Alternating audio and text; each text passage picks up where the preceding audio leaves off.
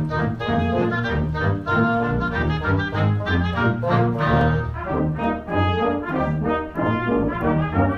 usually have about 12 to 14 rehearsals.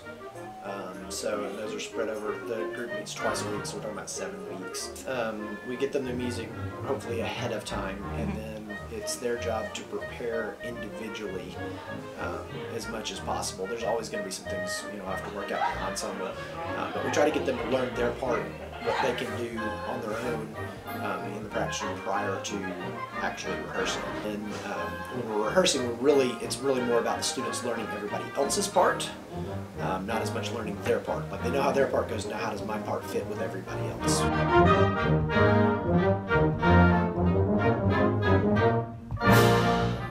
People think of the process of putting a concert together and they think about the musicians and the conductor, and that's super important, but being an active audience member is so, so important, because there's no fun in performing for nobody.